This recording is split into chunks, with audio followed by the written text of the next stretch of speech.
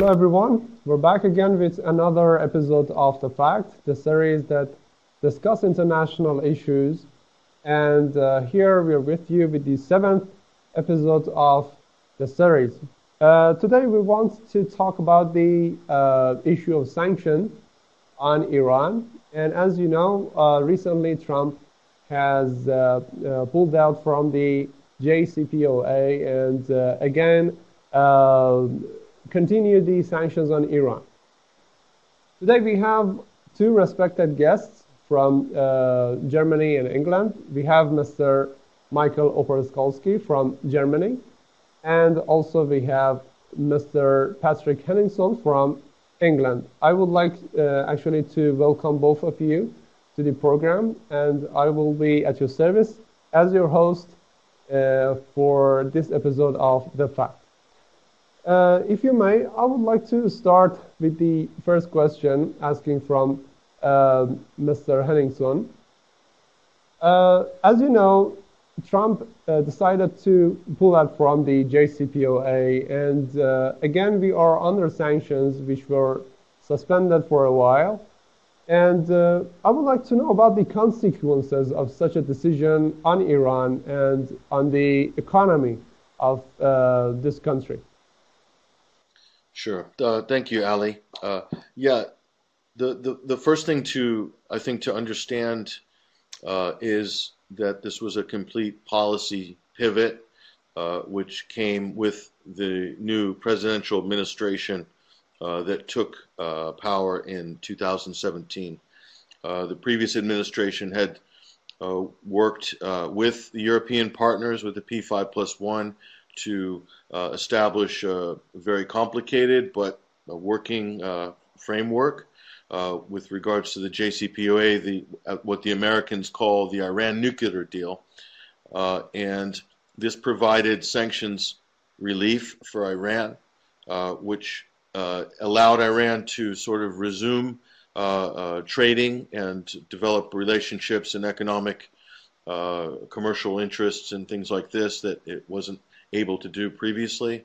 And so then with the Trump administration, all the progress that was made, not just in making the deal, but that Iran being able to reach out to markets globally across all industries, particularly in the technology field, in medical technologies, but also, of course, in oil and gas as well. Very important for Iran's economy.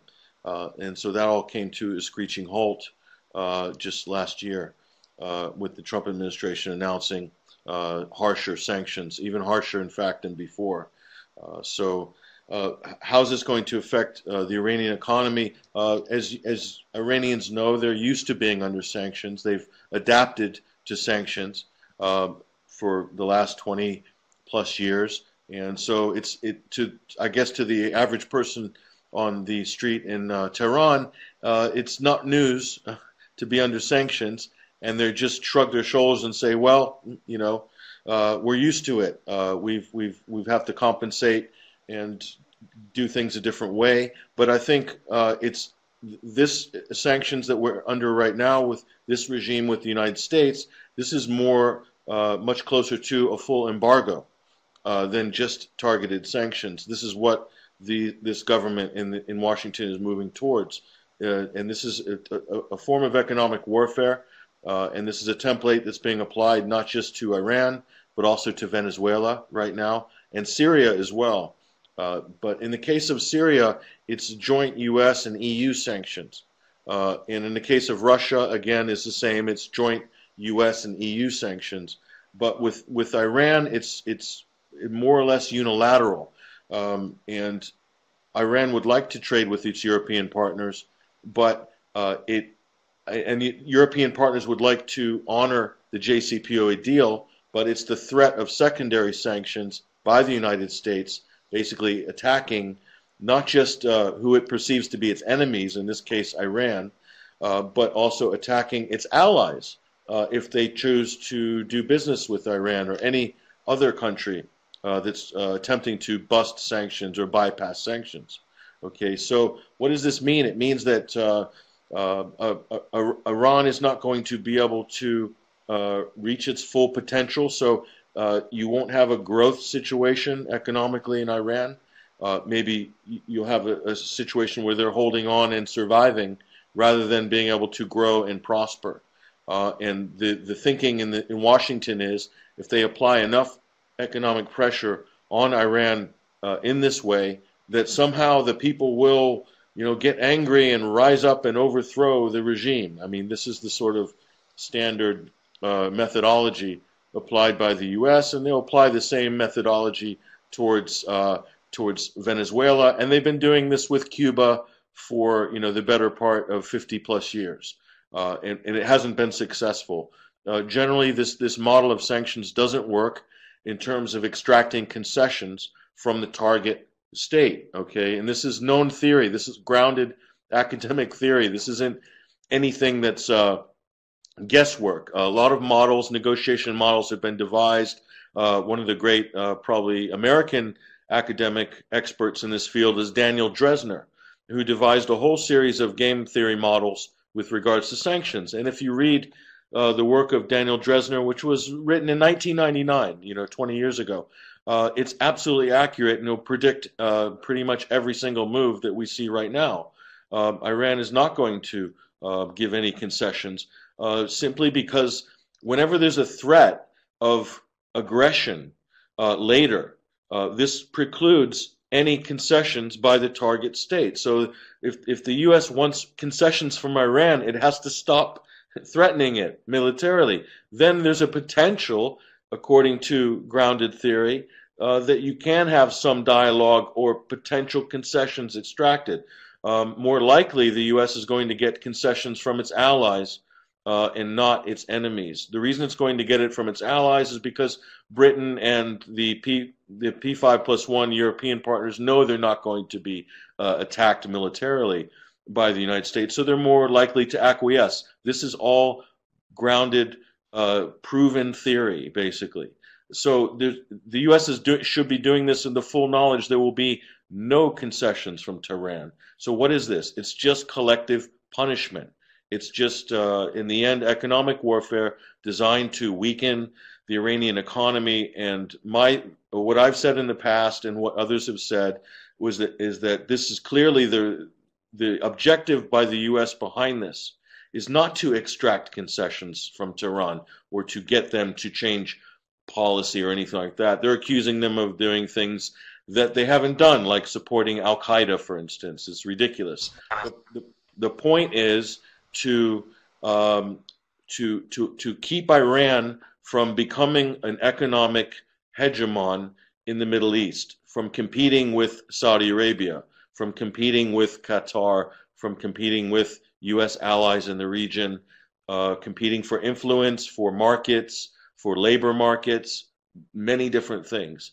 And this suits the Gulf states very much, but it also suits Israel as well, because Israel sees Iran as a sponsor of Hezbollah, for instance, therefore as somehow an indirect threat to Israel. So again, none of this has to do with any expectations of getting any concessions from Tehran. You actually mentioned very interesting points, and it makes me to go to the next question, because you said collateral damages, and also you have mentioned about the potential economic things or economic consequences that might bring or might be brought to the country by such a sanction. But I would like to ask Mr. Opperskalski about the possibility of isolation of Iran. Does this whole thing can actually make Iran isolated in the region or not? Assalamu alaikum, brothers. First of all, I do not think that Iran is isolated or got even more isolated because of this economic warfare, and because it's a matter of fact, and it can be easily proved by the situation that is those states like Venezuela, like Syria, like the resistance forces in Iraq, in in Lebanon are even getting closer to Iran than they have been before. And in the contrary, if you read through the articles, through analysis in the so-called third world, there's a growing understanding of the situation in Iran and the real background of the US policy that is threatening not only Iran, but is also threatening other forces who try to have a development towards a more independent policy. In Europe, it's a little bit more complicated because there's a difference between the US strategy towards Iran and the European one. The European one is not very nice because they very much agree with the US regime to organize a regime change, but they have more influence in Iran through economic mechanisms that they have developed over the last decades compared to the States, but therefore they have to lose also a lot of things, and they're actually losing now. And don't underestimate the role of exile Iranians living in Germany especially, and Britain, in your country, Patrick, and France. And these so-called exile Iranians, they are rotten elements, completely counter-revolutionary on the payroll of the big and the small side shaitans. So they influence the policy because some of those forces are even now members of parliament and members of institutions in those countries. Take, for example, in Germany, you have Iranian or so-called Iranian members of parliament within the different political parties, and they're hardliners concerning the policy towards Iran, and they're part and parcel of the strategy against Iran. So you have the differences between Europe and United States, and these differences create also an atmosphere among some economic circles in Europe, especially also in Germany, and they are loudly expressing these positions in some papers, newspapers. They criticize US policy towards that direction, but if you come back to the bottom of the line simply is that Iran is not getting isolated, and this policy is getting to strengthen Iran in the long-term run if decisions are taken that are on the table but not yet fully taken by the Iranian politicians to join those forces internationally like China and Russia, who are already building up an alternative system to the economic structures dominated by the West and especially by United States, and especially on the financial structures which are controlled by the US. Well, you actually mentioned about the differences in Europe and also differences of Iranian exiles in Europe and in different countries. I would like to know if these kind of different situation especially in Europe, can affect public opinion about especially concerning the sanctions on Iran. And I would like to know if people would consider such sanctions on Iran as something fair or not. Actually, I'm addressing our friend Patrick, and so I would like to know if this whole situation can be seen as something fair on the ideas of people or on the opinion of people. Yeah, I think, and I can speak for the American side and also for the European side. The demonization campaign of Iran and Iranians and the Iranian government, etc. It's much more intense and ramped up, and a daily campaign in the United States. So that's to condition the American public not to feel any sympathy whatsoever for Iran or Iranians. And the general psychology in America is to blame the people for not overthrowing the government. This was the general psychology that was used in ahead of the Iraq War, which was that why don't the people rise up and overthrow Saddam Hussein? And if they didn't, they sort of, subconsciously deserve, what they got in terms of intervention. And we're sorry, but you should have rose up and overthrown the evil dictator. That's the kind of the deep psychology behind the kind of neoconservative interventionist thinking, but also the neoliberal interventionist thinking as well. They've applied that to Syria for the last 8 years. But in Europe, it's not as intense. In Europe, there's definitely a stronger case to be made for trading. What a company like Peugeot could lose in terms of business in Iran is significant, whereas that's a drop in the bucket in terms of the U.S. GDP, although the United States did turn down a major deal with Boeing aircraft. The Iranian air carrier wanted to refit its whole fleet, and that would have given 100,000 jobs to Boeing in Seattle and some of its other plants around the United States. But because of the power of the Israeli lobby, for one, and also the new power of the Gulf lobby as well, and just the general demonization of Iran across the board made this actually to say no to a major contract like this and to sort of press for renewing sanctions and completely withdrawing from the JCPOA deal. The two main factors are America has a much more stake in the Iranian issue because the U.S. can project power and they can use the situation in Iran to demonstrate that they can not just project military power, but project financial power. And Michael alluded to this, talking about the dollar mechanisms that dominate the world financial system. And that, in the end, is the power of the United States. The United States can pull back its aircraft carriers. It can take its tanks out of Iraq, but the dollars remain in the central banks. And they maintain control of the SWIFT system, for instance, the payment system, which is based in Brussels. Now, SWIFT wanted to take the side of the EU and Federica Mogherini and sort of facilitate a special purpose vehicle for bypassing U.S. sanctions to trade with Iran, to honor the JCPO agreement. And the United States threatened to sanction SWIFT itself, to actually physically sanction the organization. SWIFT got afraid and scared. They caved in.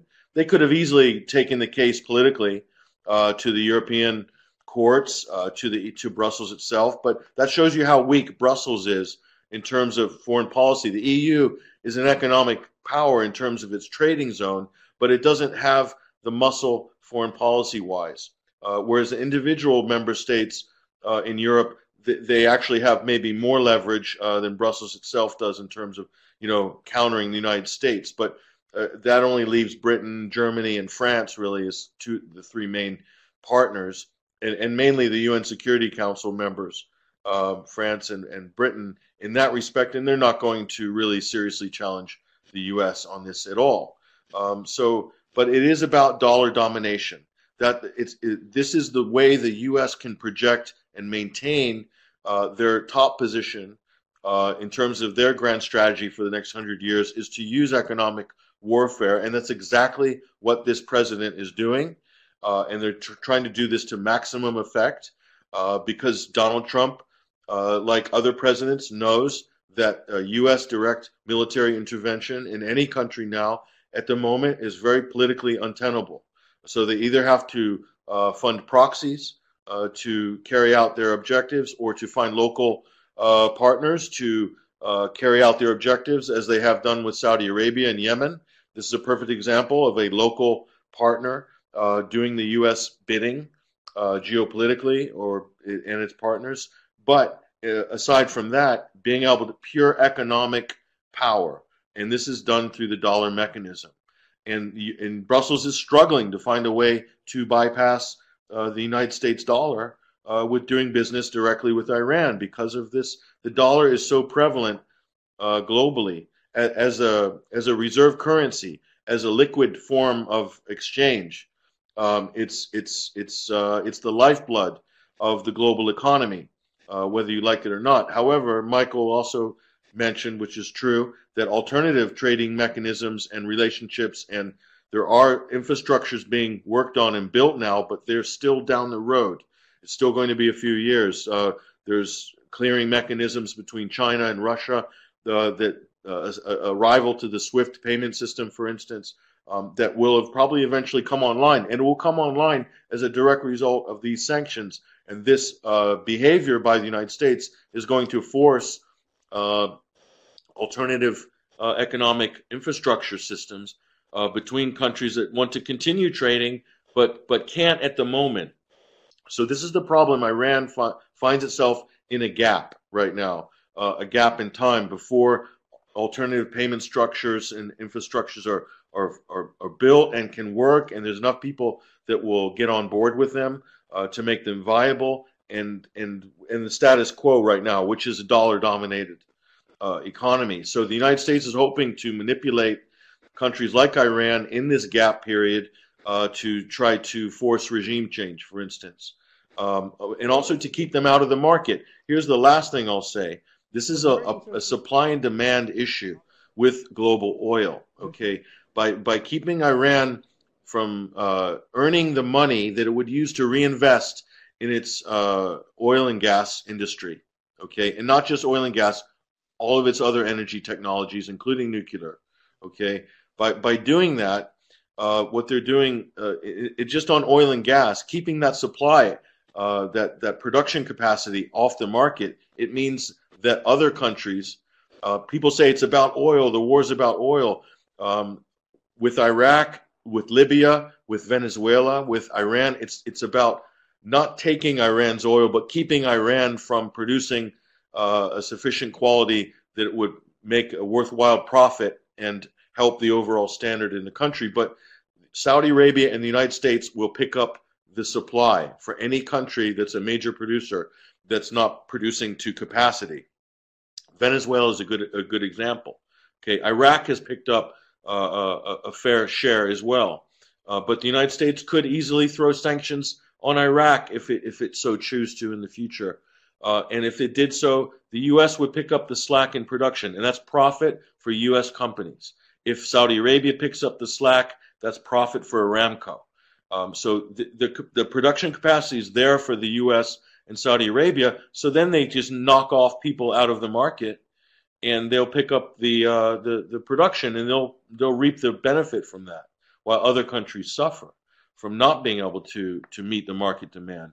Because there's a supply sharing agreement between OPEC countries, and there's other countries that are tertiary members, like Russia, for instance, who aren't officially an OPEC member, but are cooperating in some ways in terms of price with OPEC. But Russia would also benefit from this gap in supply. But with sanctions on Russia, what the U.S. is trying to do is corner the market for itself and its major partners, so that they can, in effect, control and maximize their profits in terms of oil and gas.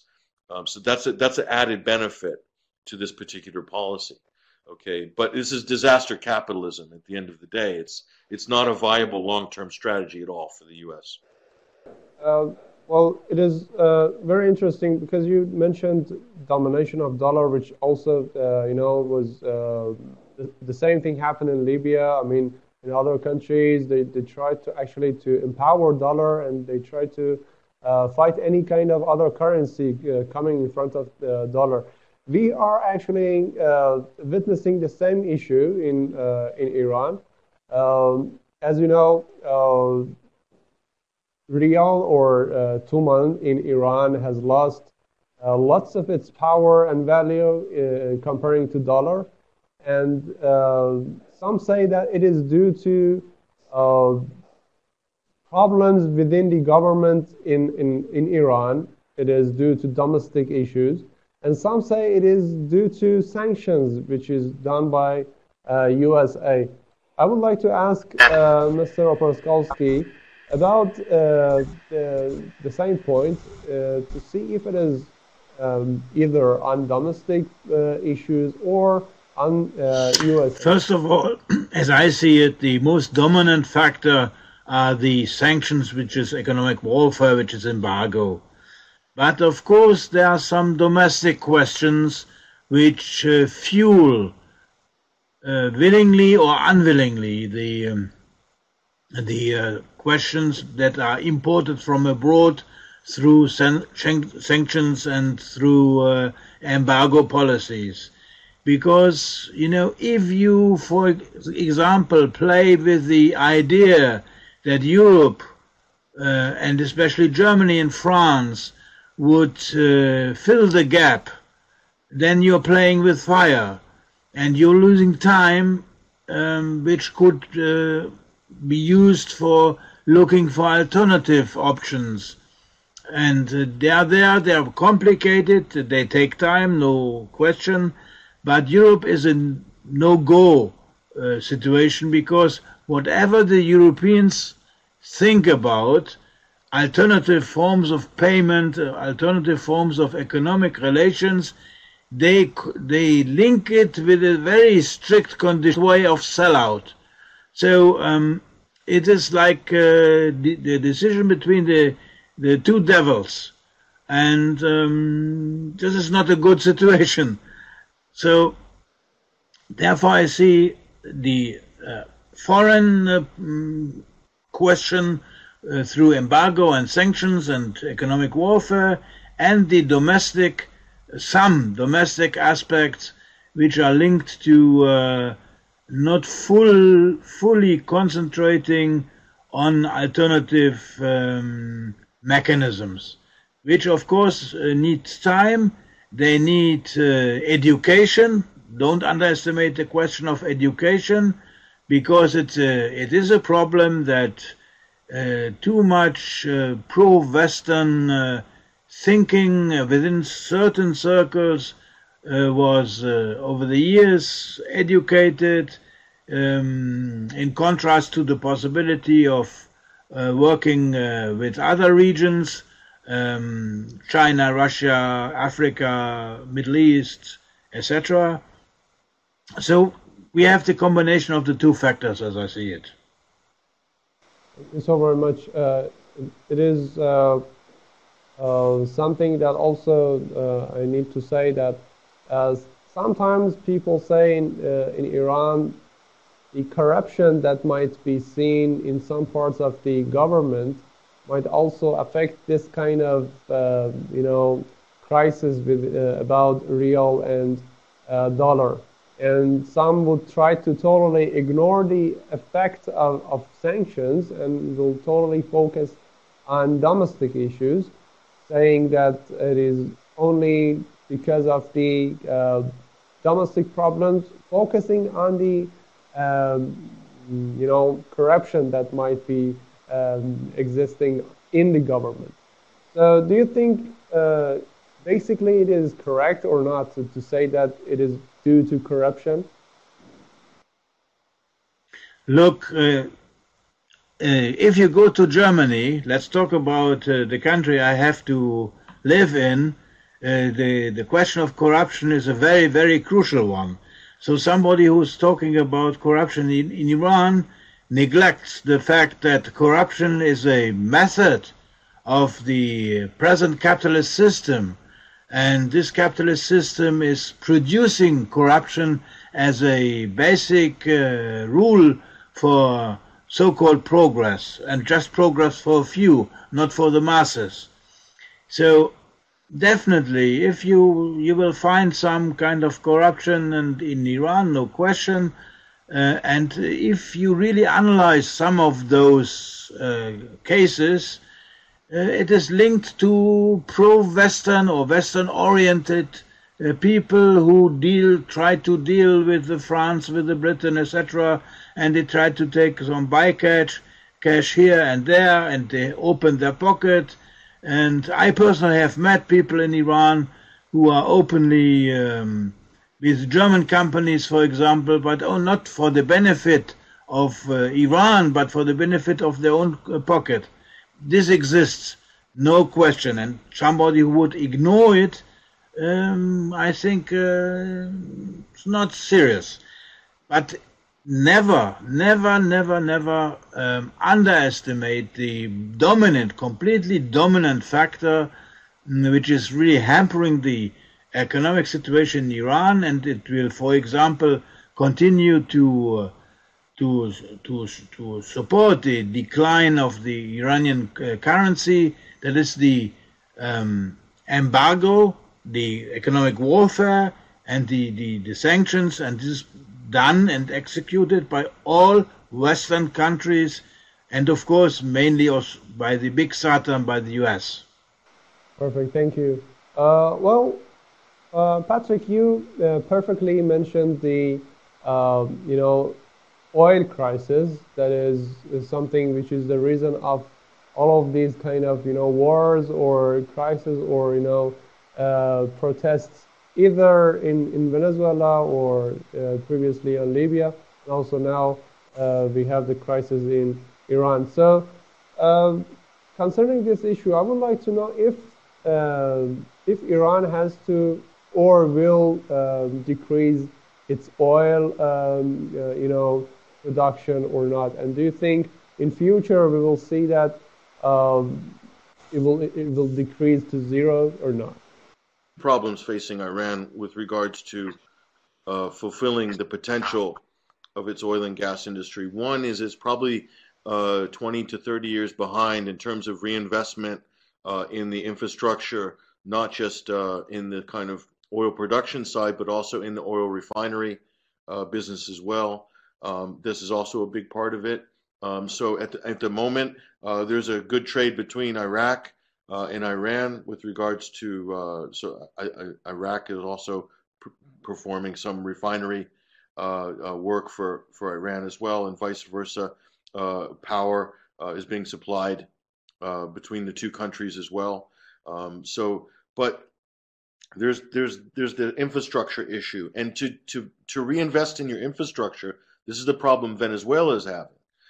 Is you can't do this without cash. You need cash. When the price of oil collapsed, the oil collapse price between, let's say, 2013 and 2017, you had a sort of a collapse in the global price of oil that killed Venezuela's ability to reinvest and basically upgrade to keep it up to up to date, basically.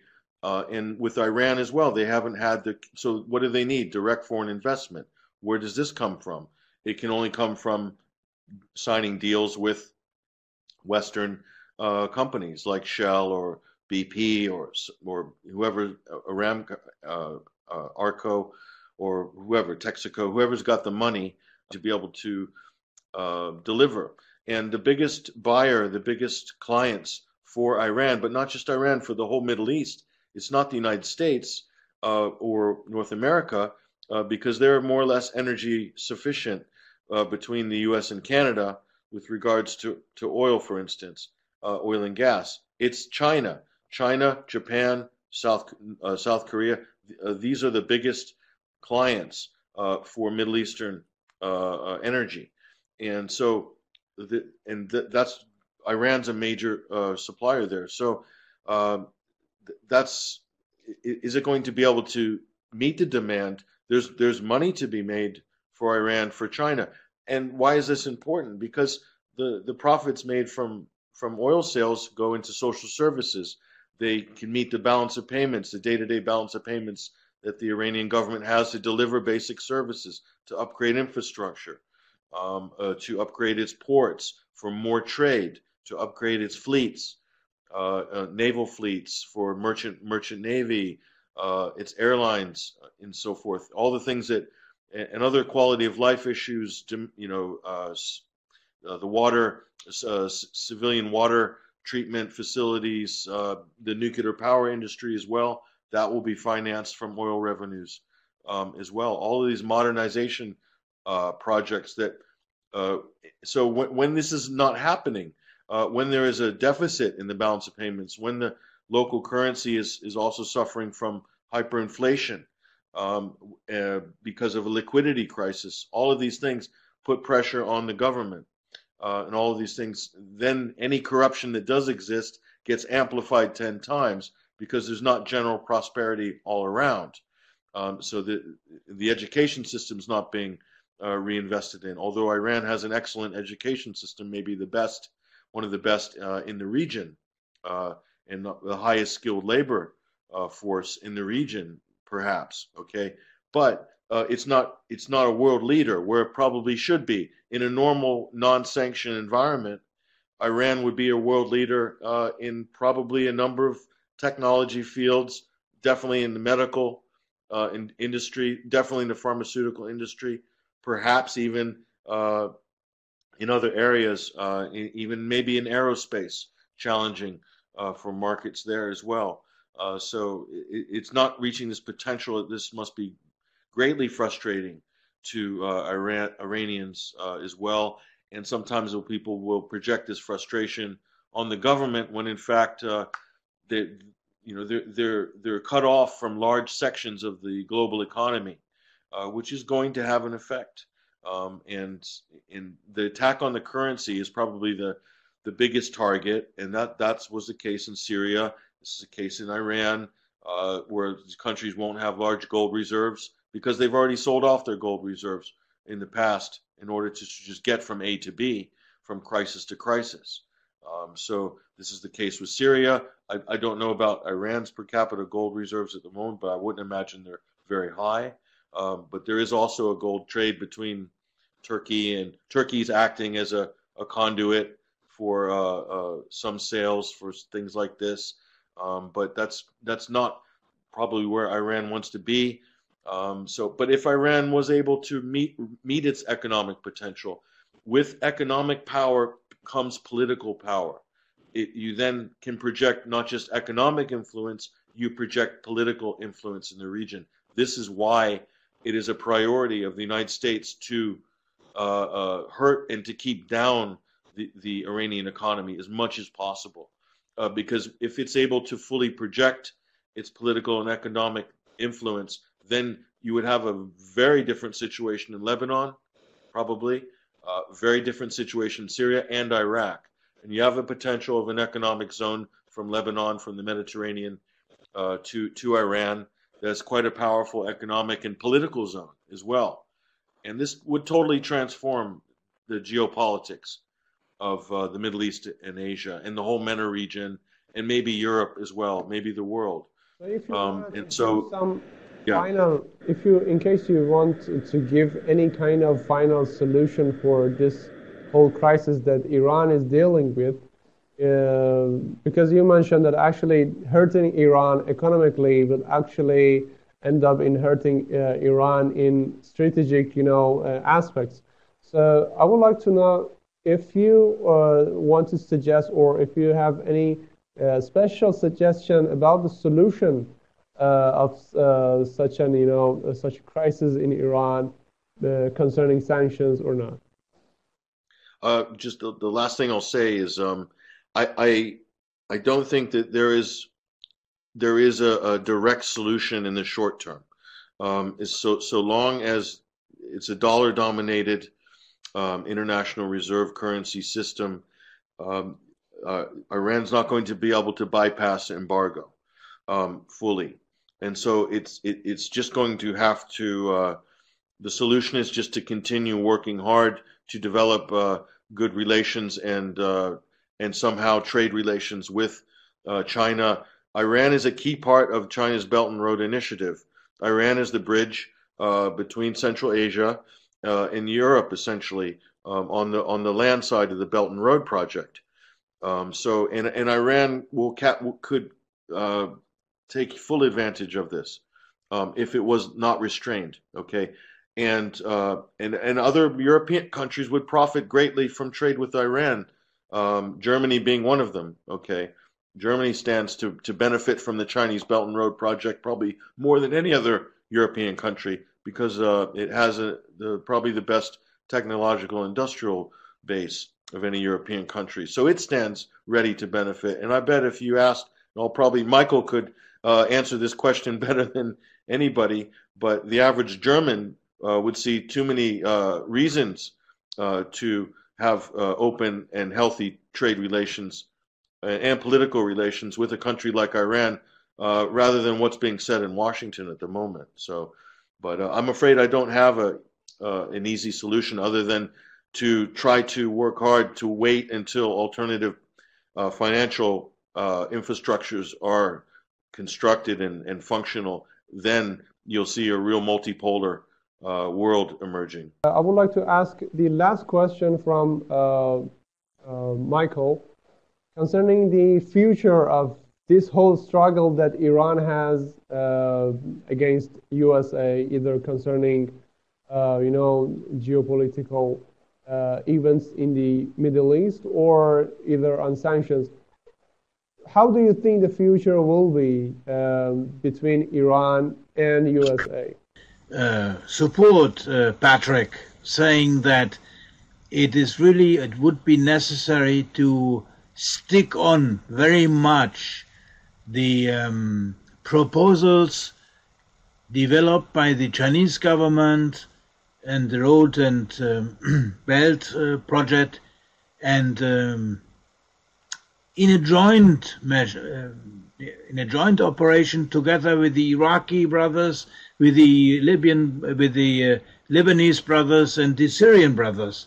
The Syrian brothers play now a very important role in Beijing at this international conference that is going on these days. But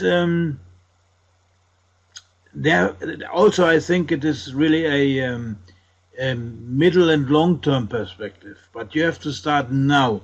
If you wait and see and try to use the tricky things with some Europeans, etc., you lose even more time.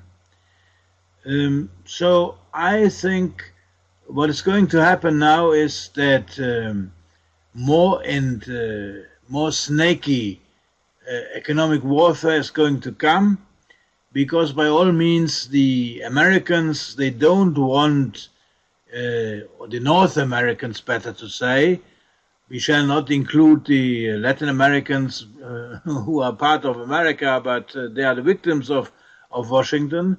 So the Washington regime, they don't want really Iran to prosper, not at all.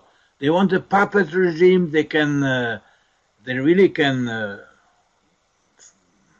suck everything out of it, like it was during the defunct Shah time.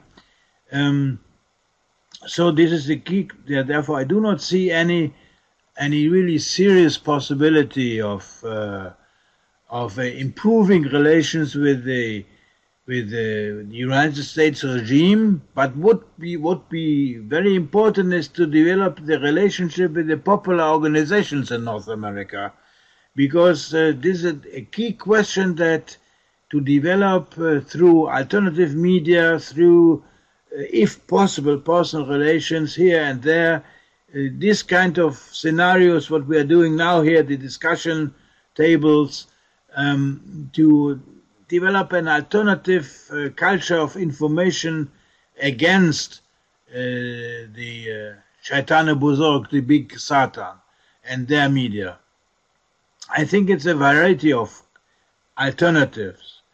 And if we come back to Europe, I do see a potential of growing understanding for not only the situation in Iran, but also because it's very similar to Syria, to Venezuela, etc. The only problem in Germany here is the strong presence on all levels of society of so-called Iranian exiles who are completely hostile to their country, and even Takfiri official structures. They really create problems for within the media, etc., for people, ordinary people here in Germany, to develop a better understanding. But therefore, the ball is in my basket as a journalist in Germany to try to do my level best to develop this kind of understanding. But it is really a question of orientation, clear orientation, no running around like this. And as our beloved brother Sayyid Hassan said, mukawama, mukawama, mukawa, resistance. This is the way out of it. Brilliant. Thank you so very much. Actually, I asked all the questions. In case either of you respected guests would like to add anything to the subject, I will be at your service. There's one thing I would like to add. Patrick? Because of my experiences, that Iran is a country with a history of thousands of years and culture and a variety of things. When in Europe the people were really living in the jungle, Iran was much more developed on all levels of society. And to portray this kind of history and not let the enemy, and I call the so-called Iranian exiles enemy forces, not friendly, do this. It should be done through this level to start a growing understanding within the people in Germany and Europe in general to build up more bridges between Iran, Iranians, and Europeans, inshallah. Hopefully. Thank you so very much. Patrick, you want to add anything? Iran and the world, it's very important, and I think Iran has made very big gains in this area, especially in the last few years. You only have to look at some of the media output recently. Certainly, press TV is also important in projecting Iran's voice to the English-speaking world internationally. That's one example. The former Foreign Minister Zarif is also very successful in his media strategy in sort of putting the Western political positions in a corner, using the tools that are available to maximum effect in order to reframe the Iranian political position in the Western, for the Western audience and for politicians, and done really well doing this. So yeah, and along with alternative media and so forth, and projects like this, I think are very important. This is going to pay dividends, I think, in the future. But it's also going to make it more difficult to isolate Iran politically, because if you have a voice and you're able to communicate your position and you do it in an articulate way that makes sense to people around the world, it's going to be more difficult to demonize you. And I think that's, the United States is struggling to keep the demonization campaign going. They've run out of things. They're running out of narratives, as they say, and you can see that with Secretary Pompeo, John Bolton making up stories about 9/11 and so forth. And so this is total desperation. This shows you that they're at the end of their narrative, their basket of narratives. There's nothing left. They're digging out on the bottom now and making things up. And I think a lot of that's down to Iran's success in communicating what its priorities are and what its values are internationally. Thank you so very much. Hereby, I would like to put an end to this episode of our program. It was truly an informative and amazing talk with both of you, Michael and also Patrick. I'm really thankful to both of you for joining our program, and hopefully we will have you again on the fact on next episodes. And for our viewers and listeners, I would like to say that you can actually follow our program on our YouTube channel. Thank you again. Thank you, everyone. I hope. Yep. Thank you. Goodbye.